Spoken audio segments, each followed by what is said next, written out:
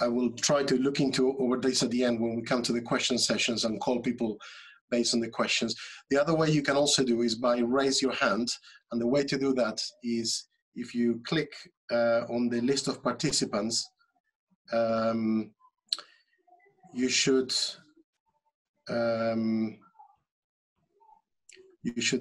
open a bar on the right, and there is a place there that says raise hand, and it will put you on the top of the list so I can see that you have requested to speak or ask a question.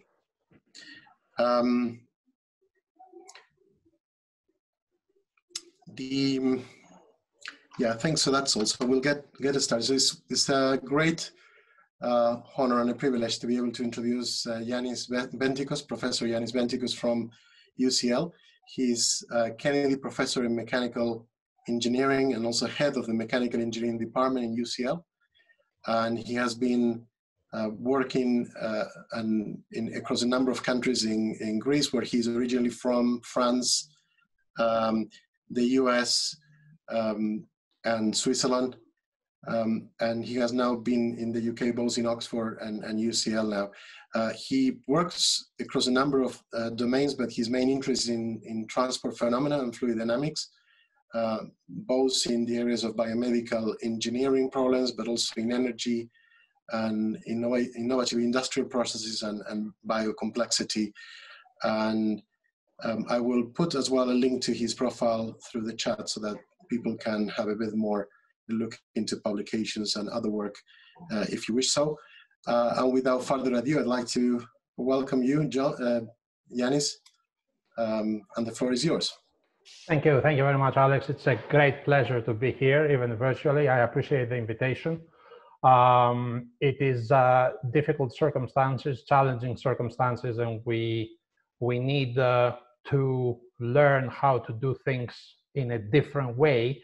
I will start sharing my screen now, so I can go to presentation mode. And when this happens, hopefully now, nope. Give me a second. Stop sharing screen. So it will work, I'm sure.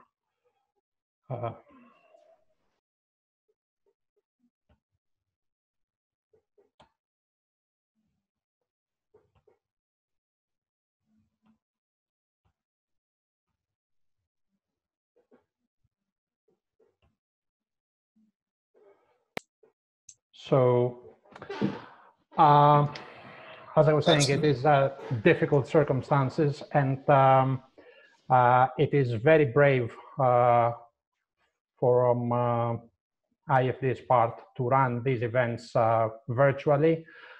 Usually things go well because these are tech-savvy groups that are involved, and this is great. I do appreciate the invitation. I have to say I have participated in mass Zoom events before, but never as a sole presenter. So I hope I will not mess this up. The presentation, the title of my presentation is a long one, is Transport Phenomena for Brain Biomechanics, and I will be discussing computational modeling across a variety of scales. I will say a few introductory things first so that you know where I'm coming from. So, as Alex said, we work at UCL in the Faculty of Engineering Sciences and in the Department of Mechanical Engineering. Mechanical engineering at UCL is a very broad department that encompasses everything from tissue engineering to marine engineering. It's a pretty big and pretty diverse department. Relevant to this talk is the fact that UCL is connected intimately. Basically, they belong to the same entity with a number of well-known hospitals like the Royal Free, one of the most historical hospitals in London, the Great Ormond Street, the National Hospital for Neurology and Neurosurgery, that's called Queen Square, that does all the brain stuff.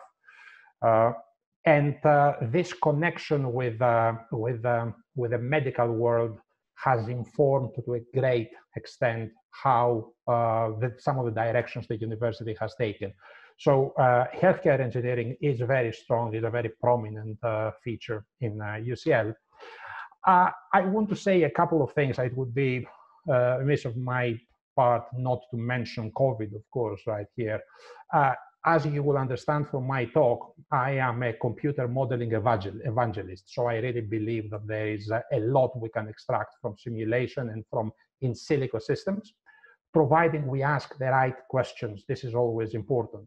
So I have seen in the last month and a half, 2 months, a lot of simulation work out there that involves modeling of COVID-related topics, like how do particles propagate, how do we get infected, what happens when you sneeze and everything, which is great. In many cases, this yields very interesting information.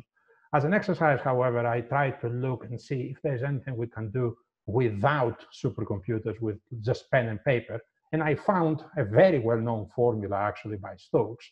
This is the formula for settling velocity. So how fast do droplets fall? And if you put the numbers in that formula, you can get that a tiny droplet that is quite common when you sneeze or when you cough, for example, will take several minutes or even tens of minutes, order of an hour, to drop half a meter or a few centimeters. So if you're out for a walk and someone sneezes a kilometer away and then walks and goes someplace else, and after 5-10 minutes you walk into the area that that person was, there is a very good chance that the cloud of droplets, of particles, is still in the air, is still roughly at head height. There are other considerations that have to do with evaporation, with humidity, with temperature, etc. But there is a lot of insight that we can get without going to supercomputers. What I'm going to discuss today, however, is what kind of insight you can get if you want to ask supercomputers the right kind of questions. So the work we do, I'll just offer a very broad overview, like a few slides at the beginning regarding the work we do in the group, and then I'll go to something that's a lot more specific to my talk, the brain biomechanics. We do a lot of interesting things that have to do with transport phenomena and fluid mechanics, and the gauge, if you wish, the metric that puts us into a particular domain is whether it is interesting, if the science is interesting and exciting and new, and whether what we do is useful. So I have collected a few examples that some of the guys in the department work on right now, like, for example, cases where liquids and gases coexist in very violent conditions, in conditions where you have very strong shock waves, in conditions where the liquid, water, for example, behaves as a very compressible medium, quite different from what we learn, let's say, in more traditional fluid mechanics. You know, liquids are incompressible, not always. We do work on lifting bodies, and I find this particular graphic at the bottom of this page very pretty because it shows this lovely braided tip vortex at the back, at the tip of a wing. And there is a lot of interesting information you can get, both in terms of how you simulate this type of very difficult flows, but also some considerations that used to be considered secondary, but now they are right at the forefront, like noise generation. How can you make wings of aircrafts or wings of turbine blades, propellers, etc., be a lot more silent, a lot more quiet? Getting warmer as far as the biomedical engineering bit, we have done a lot of work, a lot of it actually together with Alex, that has to do with aneurysms. And in aneurysms, we are looking both at devices, and at the very top line, you see a modern and novel device that has not been actually received approval yet. It's something that's literally brand new, that you put at the neck of an aneurysm in order to reduce flow, and therefore eliminate or reduce the chance of the aneurysm breaking and creating, giving rise to a hemorrhage. And in the middle of the page, you can see the next step as far as this work is concerned, where we are bringing in additional physics to blood flow, basically the physics, the chemistry, the biochemistry of thrombosis, and we put hemodynamics, the fluid mechanics of blood, together with the biochemistry of the thrombotic process in order to see how thrombus grows inside an aneurysm. I will talk a lot about scales today. Scales are very important in biomechanics, and the bottom graphic there shows the other end of the spectrum as far as the scales are concerned. This is a molecular level set of events that focus, that evolve around something that's called the vascular endothelial glycocalyx, which is a very thin, nanometer thick layer of sugar basic molecules that lines the vessels of the human body and regulates in a very complex way a whole bunch of processes from vasodilation and vasoconstriction all the way to ensuring that the vessel walls remain impermeable to certain substances. Transport, which is a main theme of my work, takes different guises, and it doesn't necessarily have to be transport of a fluid. It can be transport of other things. In this case, I'm showing an example of transport of cells, of individual cells that we seed into a bioreactor that has flow, that makes nutrients and oxygen go from one side to the other. The cells sense the environment around them. They sense, for example, nutrient concentration, metabolite concentration, oxygen concentration. They get stressed, they like certain areas, they don't like other areas, they may move, they may die. This is an interesting example also from the computer science perspective of bringing two very different modalities of simulation together. In this case, transport phenomena, CFD, that many people call it, and agent-based modeling. And we can take this argument a bit further, which is something that's very contemporary, very topical right now. This is the real emergency department floor plan for Whittington Hospital, one of the hospitals in the UCLH Trust. And using agent-based modeling, we are tracking the movement of people and pieces of equipment, machinery right now. So I'm not going to go into great detail here. Yellow are patients that enter from the bottom. They go wait in some waiting area, and through a very complicated set of rules that is grounded in reality, in the protocols of this particular hospital, of this emergency room, we are checking to see where there are congestions, whether we can add or subtract nurses, doctors, pieces of equipment, rearrange the furniture or the room's arrangement in order to remove bottlenecks and take away, let's say, make the 4 hours average waiting time in the NHS down to 3 hours without killing the cost. These are examples of transport phenomena we are studying.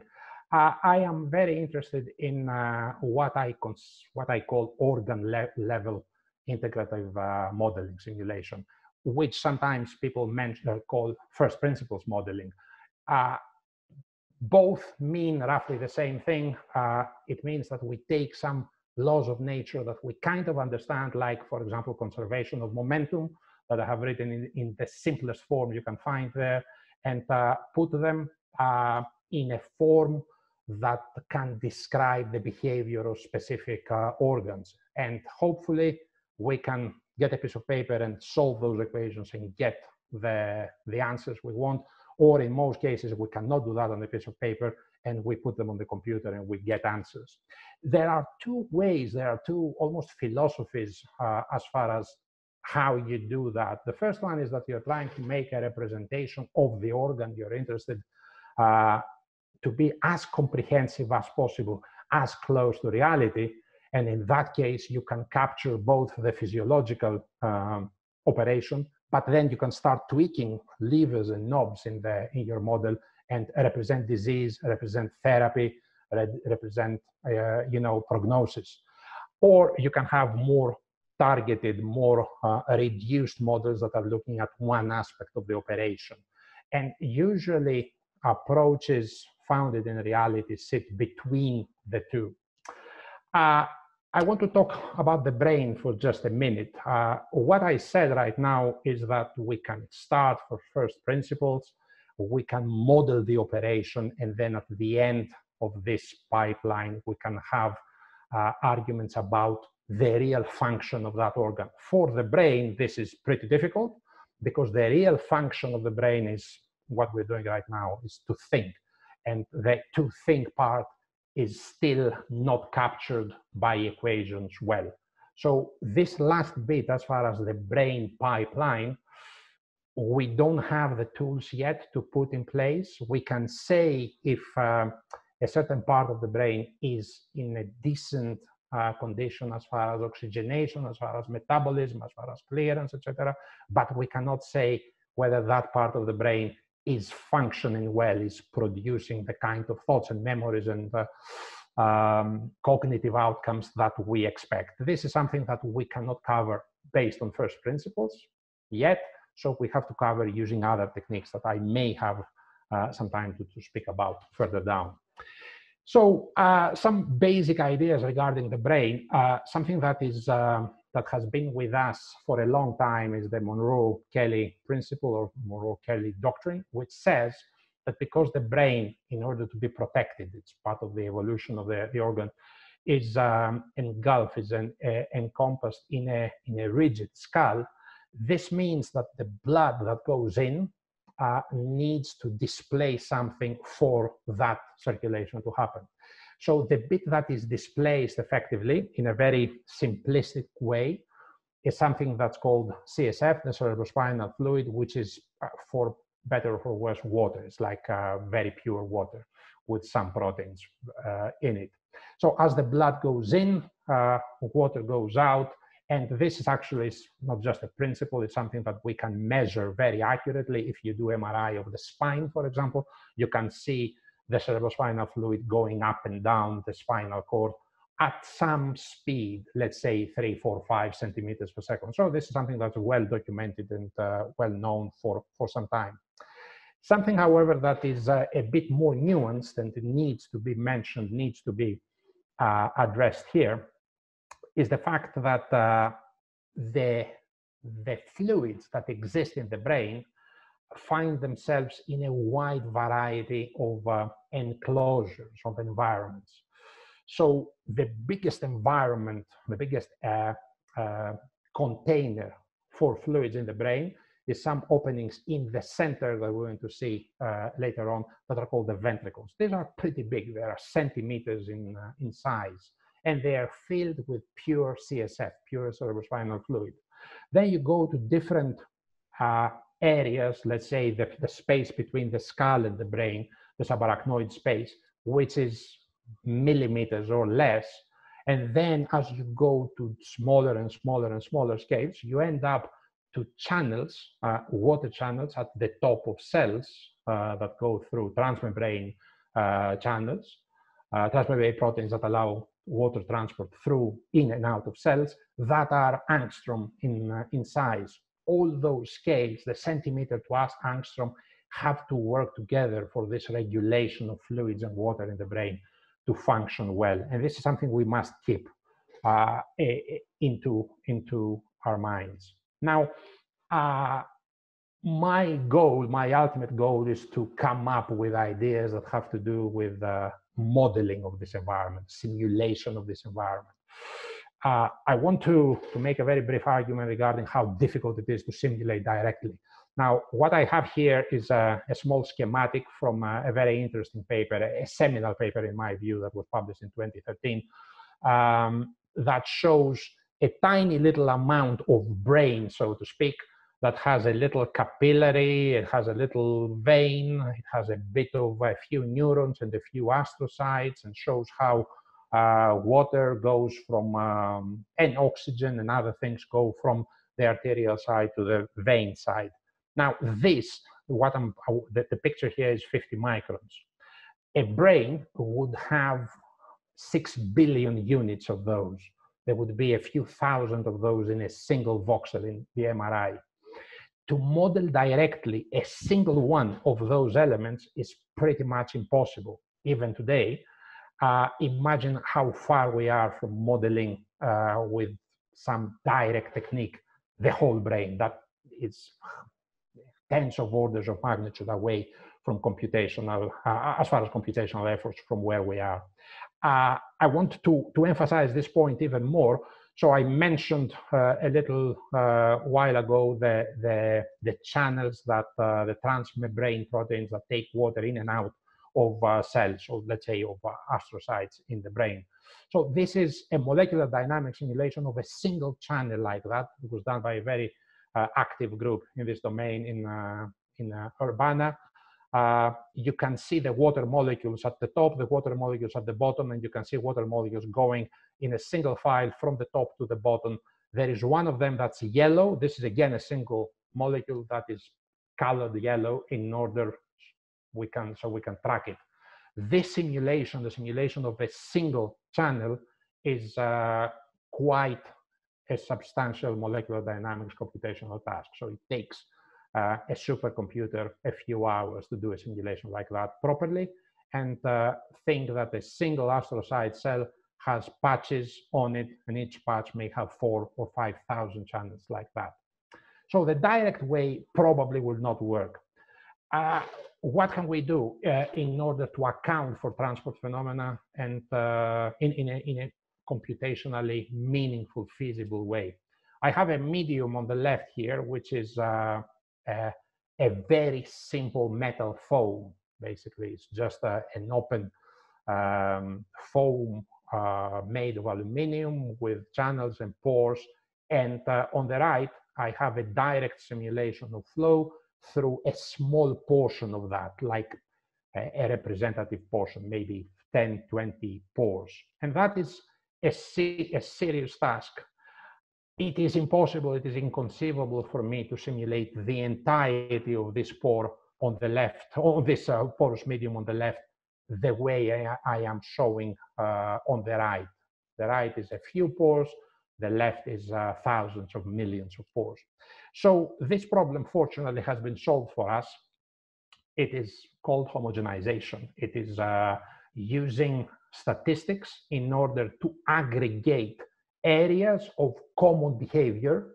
And instead of having to simulate 1,000 pores that I would have for the medium on the left, now I only have to simulate 15 elements, effectively, 3 times 5, 15 elements, which is a much more tractable proposition, as long as I know how do each one of those elements behave statistically. This comes, of course, from the area of porous media, from Darcy's law and extensions of those laws that allow us to characterize such porous media in good detail with quantities as far as porosity, permeability, permeability vectors or tensors, if they're anisotropic media, permeabilities that may change with flow, if the flow, the velocity, the flow range within the media becomes too wide, etc. It is an area that is, I'm not going to say perfectly understood, but there have been great progress in continuum mechanics as far as porous media.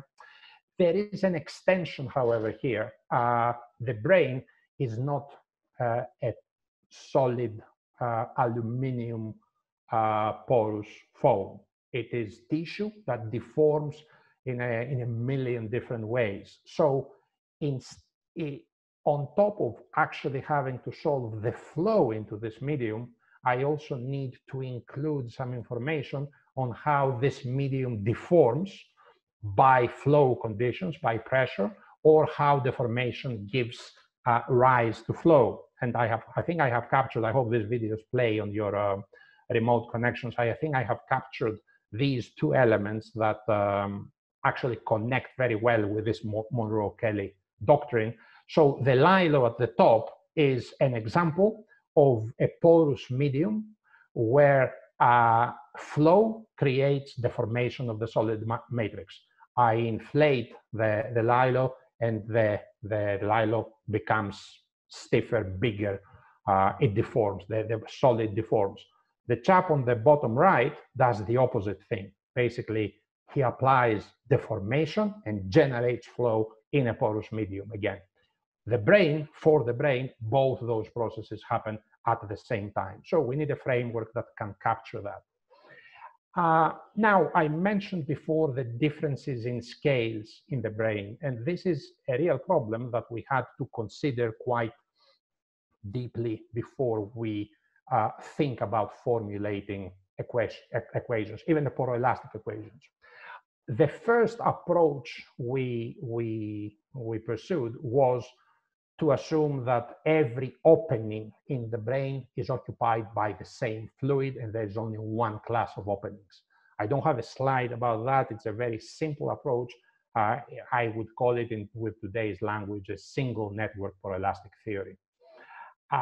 Very soon we realized that that is not enough because as we saw in the pictures before, there are little openings, there are bigger openings, and so we tried to start classifying those. And we came up, we concluded that a multiple network poroelastic theory is probably what's appropriate to simulate the brain.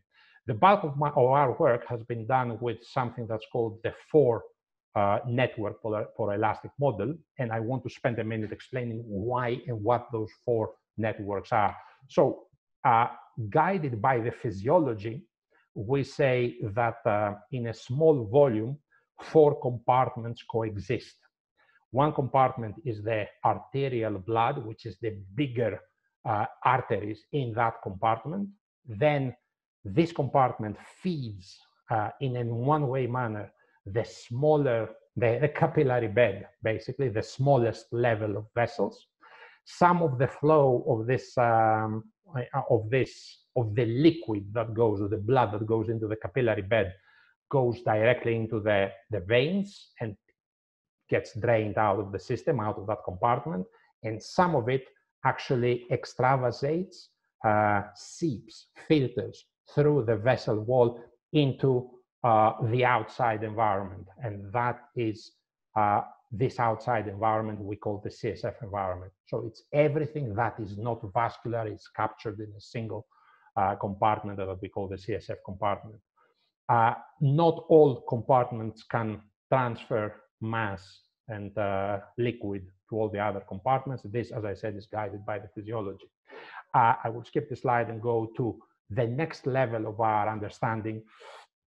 So it was clear after a while, and especially after the 2013-2015 papers that were published, that there is an intermediate world as far as fluid transport in the brain. And this is something that has to be taken into account by any model of this type. Basically, this intermediate world says that the water that goes out of the capillaries doesn't just go into a single compartment, but it may have very different fates. It may stay in the perivascular system, these annular rings that are around the arteries and the arterioles in the brain. We call this now the glymphatic environment. It's a glial lymphatic play of words. Or it can actually go inside the cells. It can be sucked inside the astrocytes mainly, and it can change the volume of the astrocytes.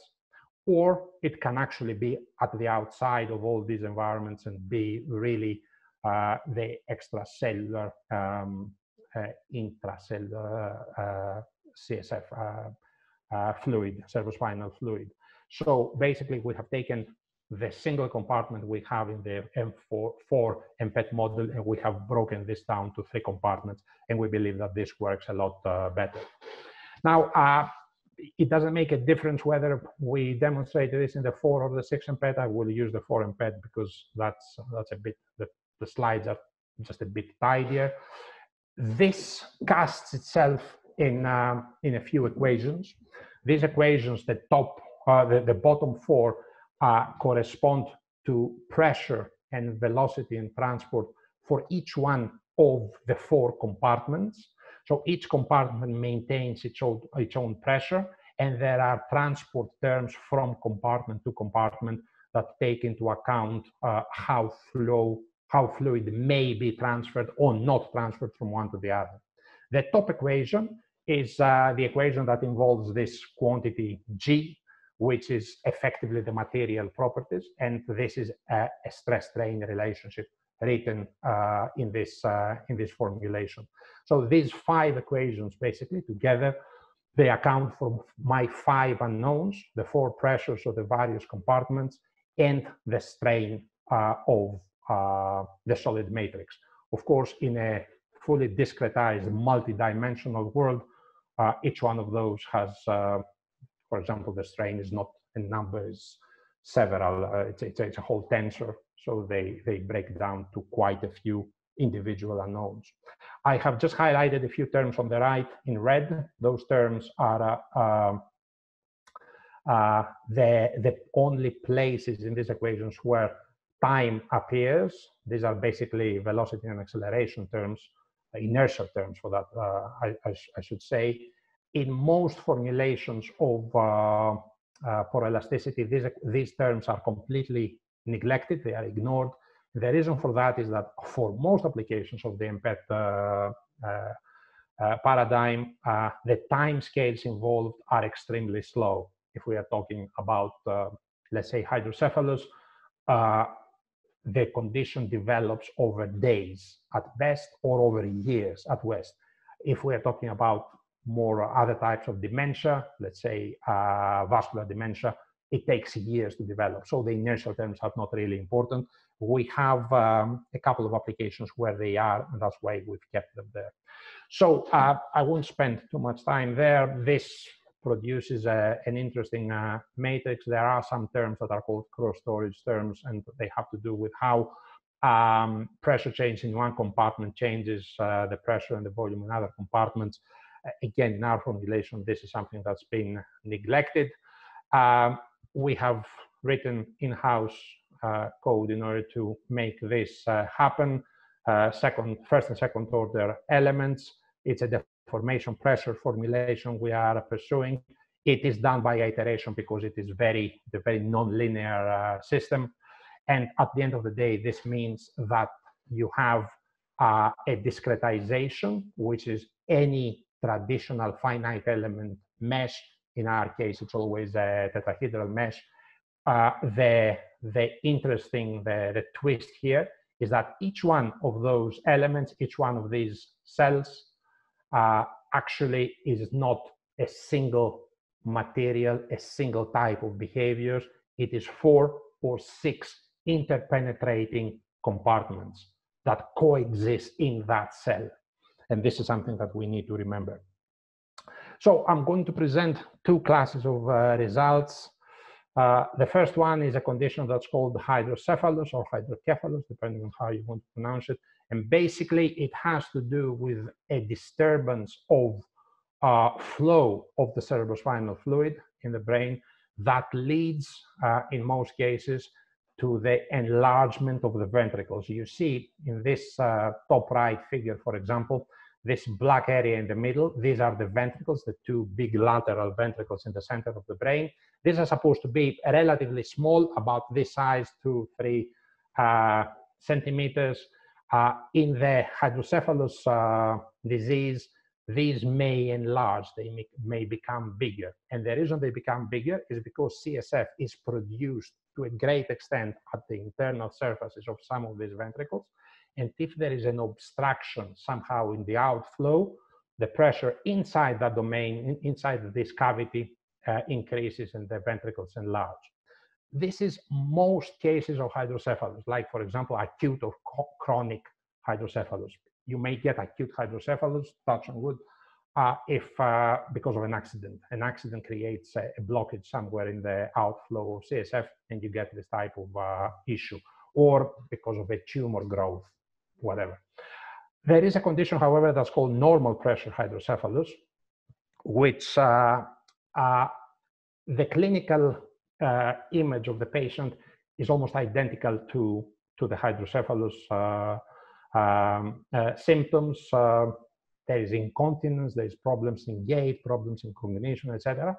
The issue is, it's called a very paradoxical condition because you don't know where the obstruction is. Radiographically, CT, MPET, X-ray, MRI cannot show where the problem is, where the obstruction, the blockage is. So you don't get this elevated pressure overall, or you don't get any picture where the doctor can say, okay, if I remove this obstacle, the flow will be restored, the CSF flow will be restored, the patient will be cured. However, the clinical symptoms are there. Now, the way we present results for this kind of condition is an aggregate. Basically, think of the brain like this.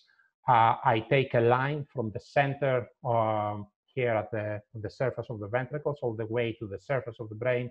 This line is here, and these are the dimensions. These are the, let's say, a 3 centimeter ventricular diameter here, all the way to 10 to the side. And I'm recording values along this line. It may be pressure, it may be deformation.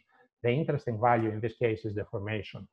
So remember, the bottom axis in this graph shows on the left-hand side the ventricular wall, the wall of that balloon, of that cavity in the center of the brain, and the right-hand side is the skull.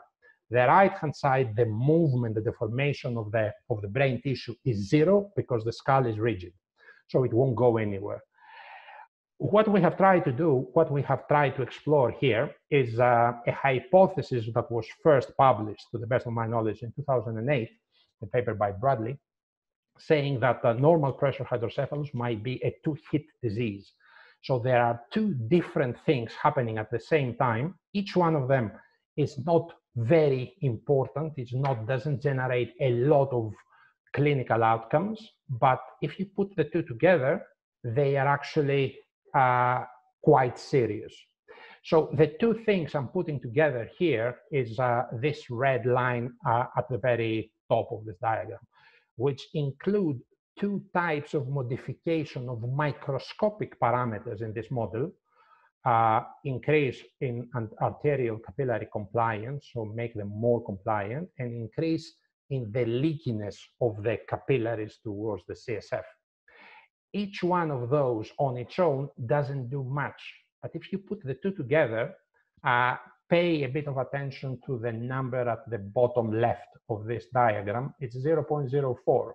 This is telling us that the ventricular wall deformed by 4 centimeters, which is a very extreme, but it's good because we can demonstrate with that kind of extreme behavior. It's a very extreme deformation that you would see in a normal pressure hydrocephalus patient. So this is an example where a model like this is introducing plausible modifications, vulnerabilities, if you wish, at the microscopic level, at the level that you wouldn't be able to see with the naked eye in the brain tissue and physiology.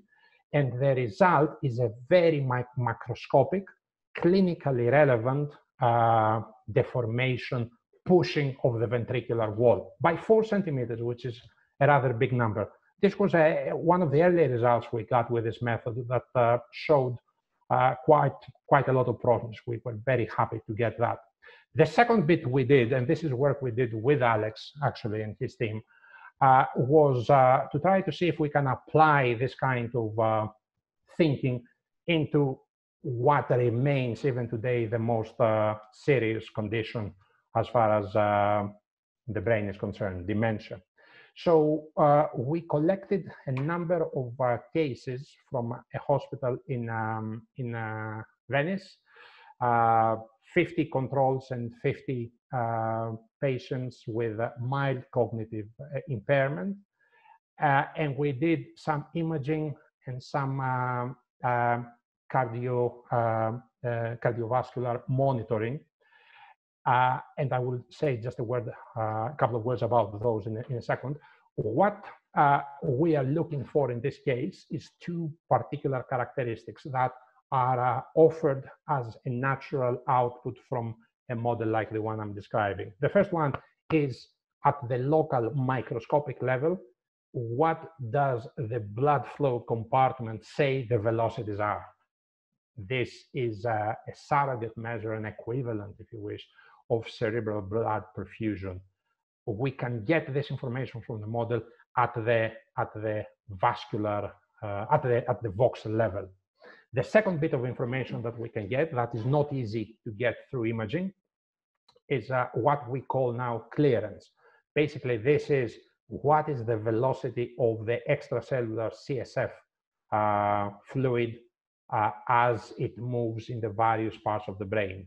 The reason we are interested in that is because there is not still 100% bulletproof evidence, but there is very strong indications that the local velocity of the CSF may have something to do with the transport or conversely the deposition of metabolite-related proteins at certain parts of the brain. So neurons, for example, may excrete proteins, products of their metabolism that may stay close to the neuron or may be transported away if the velocity of the CSF locally is high enough. So the model gives those two numbers quite directly, and through some fairly complicated and sophisticated image processing and hemodynamics processing, we managed to personalize the model for the 100 patients and controls that we basically had. Just a word here, there were different types of imaging that were done to those patients. Something that was important to us was that there was diffusion tensor MRI, which gives directionality as far as transport. And from that directionality, the team in Leeds actually managed to extract the permeability tensor from the imaging in a local patient-specific manner. So real maps of permeability. And this informs the transport for the model quite significantly. At the same time, the patients were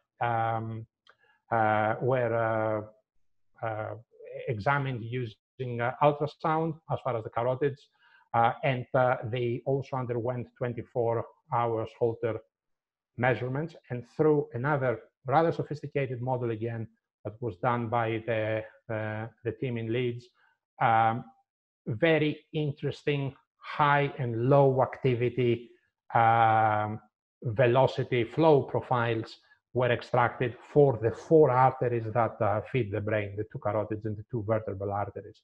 And those, again, were personalized, and not just personalized for the individual, we could tune them regarding the levels of activity. So we did computations for high levels of activity, which would probably be when the subjects are walking or doing some exercise, and the lowest level of activity, in no likelihood, this is when they are asleep. And we found a way to map those velocities, those flows for the 4 feeding vessels into different territories on the brain, and thus force our model. What kind of outputs can this model generate? So, for example, we can get numbers like what you see in this figure, which involve pressure, they involve clearance, basically dust velocity for the CSF department, and other quantities of this type. Beyond treating the brain as a whole, and also the brain as a collection of 1 million or 5 million or 10 million computational cells, there is something in between that is really interesting, and this is work that is still going on, actually. John is pursuing this. We can separate different parts of the brain according to their physiology. Like, for example, we can look at what's happening at the hippocampus. The hippocampus in our world is the collection of these 27,000 cells in our computational model, computational cells. And if we put those together, we can see how the hippocampus of a, let's say, 70-year-old smoker male subject with mild cognitive impairment differs from the hippocampus of a subject that is a non-smoker, for that matter. And we can put a lot of these results together and create some interesting statistics. And the interesting statistics show that there are differences actually between these populations. So there are clear differences between men and women. There are clear differences between MCI and controls. And what is more interesting is that these differences are not global around the brain. They are actually concentrated in specific parts of the brain, or they are a lot more accentuated in those particular parts. They are not uniform everywhere. The statistical significance of those differences are actually significant, I have to say, and this is something that we are trying to explore right now as far as its real predictive capability. So what we hope that this model can do is actually take this kind of insight, especially as far as clearance, for example, for specific domains, for the hippocampus, for example, and feed it into, as an additional virtual biomarker, into bigger models, into models of the disease that take into account a lot of additional information, like different types of imaging, like the neurological, psychological tests and memory tests that remain the cornerstone for diagnosis and differentiation of dementia, like possibly more invasive tests, like lumbar puncture that extracts CSF and takes it through examination that is very expensive, is invasive, but remains the gold standard as far as this kind of diagnosis. So hopefully this type of modeling can provide one additional input that is not easy to replicate, because, like, for example, clearance is not possible to get, to the best of my knowledge, through any other, through any imaging technique, and increase the level of confidence that these predictive models, that these predictive environments for disease differentiation and diagnosis have. I understand that I'm at 50 minutes. I think I will wrap up now. The question that I wanted to answer and probably motivate some thinking is whether first principles mechanistic models can be used for the brain or other organs. I would say that for the brain, it's probably the most difficult case that you can imagine, because the ultimate functionality of the brain, which is the thinking, is the cognitive functions, it's very difficult to attach mechanistic models to that. It is a lot easier to do that for the lungs or for the kidneys, to other organs that are prime targets for elasticity. Some conditions, even in the brain, are easier and more mechanical than others. And I use these two examples with the normal pressure hydrocephalus, which is a condition that is mostly mechanical to the best of our understanding, all the way to dementia that has every aspect in the book, a lot of biochemistry, a lot of protein dynamics, possibly, etc. Moreover, some conditions are easier to simulate because they take seconds to develop. And of course, the most extreme of that is something I didn't speak at all about, traumatic brain injury. And some other conditions take years, like dementia. So you need to simulate years of patient time, and multi-scale techniques in time come into play in that case. I didn't say anything about neuronal remodeling. This is something that's clearly missing from what we have been doing. We have doubled a bit in that. We know roughly how to do it, but we haven't done any serious studies. Neuronal remodeling means that the conditions, let's say, of transport around a particular group of neurons inform the future of those neurons and feed back into the model as far as change of properties, let's say permeability, for that part. So you create feedback loops, and you need simple rules, or not so simple rules for that matter, that tell you how that remodeling takes place. There's a lot of expertise on vascular remodeling. Neuronal remodeling is a different story. At the end of the day, what we think we can do is that we can develop these in silico models and apply vulnerabilities on those models. And then we can test both for interventions, invasive interventions, pharmacological treatments, or just looking at how the disease evolves. And for dementia, for hydrocephalus, and for other conditions that we have been interested in, I think that there is quite valuable insight that can be extracted from those types of simulations.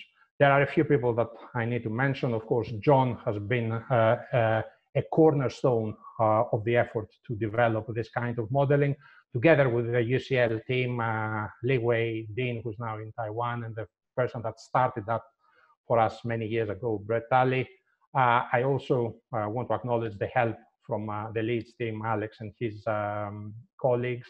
And I want to put one last touch there. I personally have learned a lot about the basic physiology of the brain from the people in Oslo, Ole Petter Ottesen and his group that evolved over the years. And I want to mention in particular Erlend Nagelhus, who is not with us, unfortunately, anymore, who has been a friend and a collaborator and has taught us a lot about how we can ground this type of work into reality. Thank you for your attention. I hope that I have not been speaking to myself all this time and that everybody has actually had audio. Thanks a lot. Thanks a lot, Yiannis. I could follow you throughout, so at least you had one listener. Excellent. Well, thanks a lot. So we have now the opportunity to ask questions for a few minutes. So if you could, as I mentioned at the beginning, if you want to ask a question, you can raise your hand through the option you have for that. You need to choose the participants tab, and then there is a place say raise your hand. You can also put questions through the chat. Just to get it started, Yiannis, can you elaborate a bit more on the neuronal remodeling part that you were mentioning at the end? You're right that in the area of cardiovascular diseases, that's something where there is a lot of mechanobiology work that has been done. Can you tell us a bit more about what you think is happening there? And are there specific diseases where, you know, within the limited knowledge that we have, there is more advanced made in that space in the brain? Yeah, that's a very good point, and it's something that I am very interested right now. Unfortunately, we don't have the resource to work on this at this point, but it's a top priority as far as I'm concerned. So I can elucidate that very well, I think, with an example.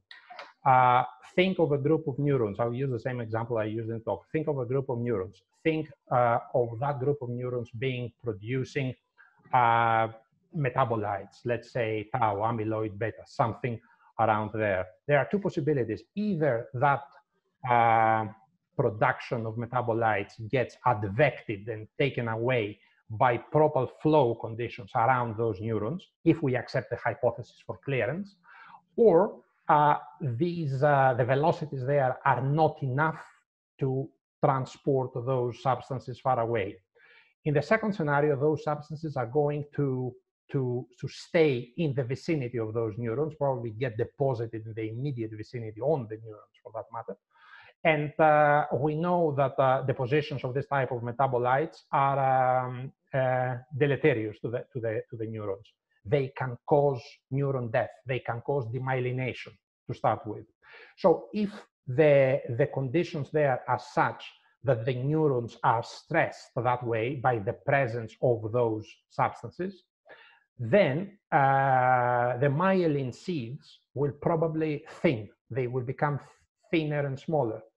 If the myelin seeds become thinner, then this means that you will have more space, more free space around that neuron. If you have more free space, it means that your porosity and permeability around those neurons goes up, which means that you are reducing the resistance, which means that you're making the flow around that group of neurons easier. If the flow becomes easier, higher velocities possibly, it means that you're going to be transporting more of those quantities away. So this is how the loop closes.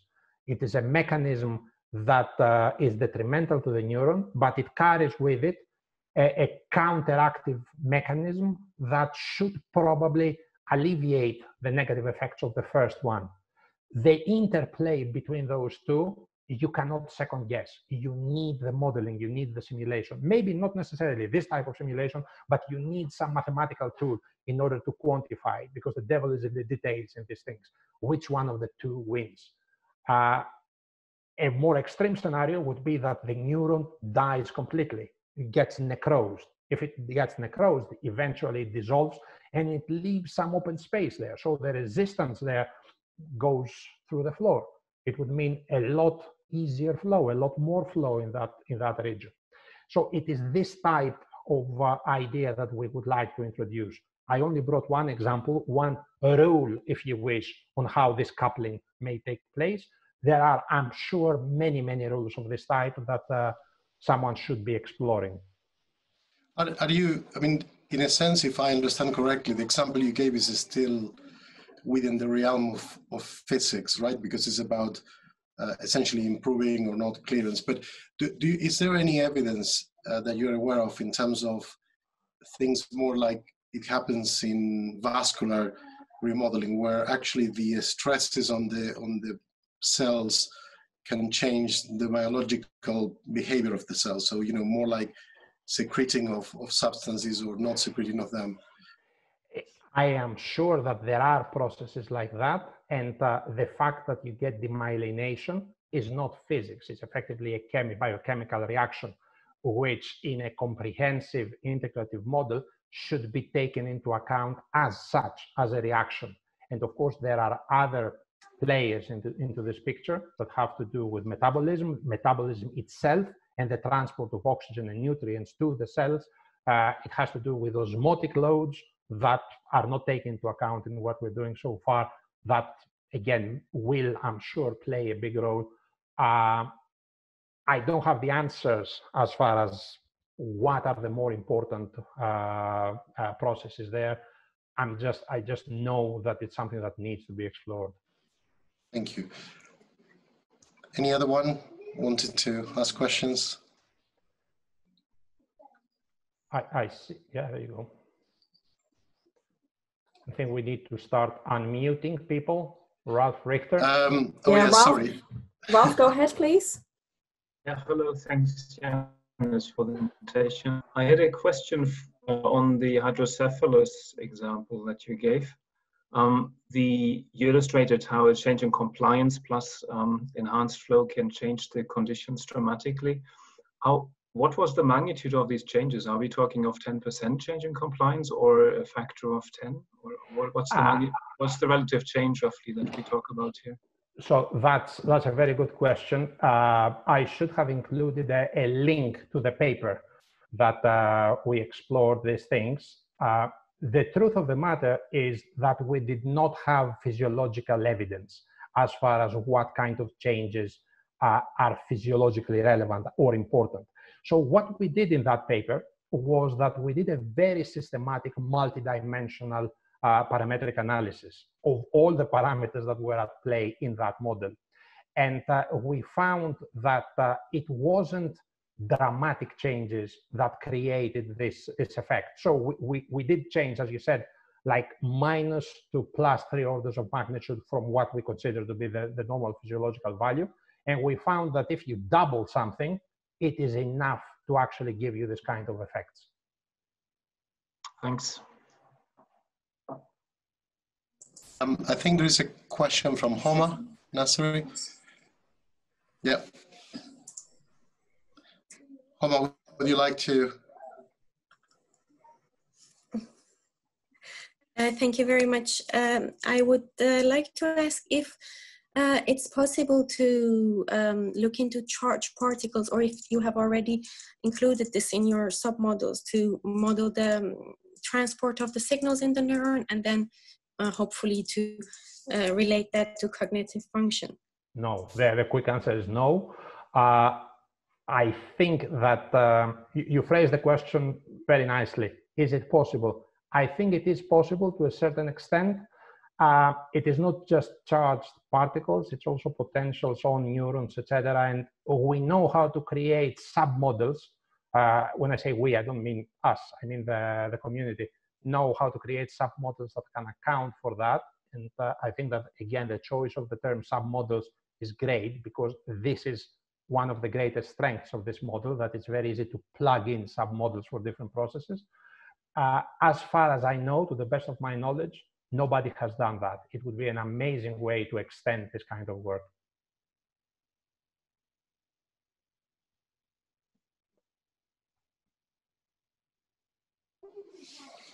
I think probably, following a bit on Homer's question, would that be, if we try to look at the simile in a different domain, would be some of the electrophysiology models that are used in cardiology. This is similar in the sense that they tend to use it as, if you formulate the problem in terms of currents, or as sort of additional terms that come from the more micro scale. And that's what one would need to link to some of the more physics variables that you have in your model. So you know what I'm thinking? You can follow this line of thinking and take one additional step towards cognitive functions. It will not take you all the way, because even if you can include this, and even if you can get, let's say, quite exact electric signals, and you can map those signals to ECG, for example, or some other modality that records, even fMRI for that matter, that records what's happening when you're thinking. This brings you one step beyond the health and physiology, but there are many, many steps to go towards cognitive functions. If you know that these neurons are active and they produce this kind of signal, you still cannot tell if the thoughts they are having are, healthy, if the memory is there, if all the higher cognitive functions are indeed in place. So it would definitely be a very substantial improvement, a very substantial step forward in terms of the science. It doesn't take us all the way. There is still a lot of distance to go to cognition. Thank you. So I think we are on time. I just want to ask a last, if there is anybody else who has any additional question before we leave. Okay, otherwise, thanks to everybody, and thanks, Yiannis, in particular to you for the great talk. I forgot to say at the beginning that this was originally meant to be a physical seminar, and of course, for obvious reasons, we had to change, but we really look forward to the opportunity to have Yiannis with us in Leeds at hopefully the near future. So thanks, everyone. My understanding is that Claire has also a recording of the talk, so we'll make sure that it gets to you, Yiannis, as well. Cheers. Thank you. Thanks, everybody. This has been a very positive experience. I really appreciate it. I really appreciate the attention and the invitation. Very good. Well, thanks to everyone. Have a good day.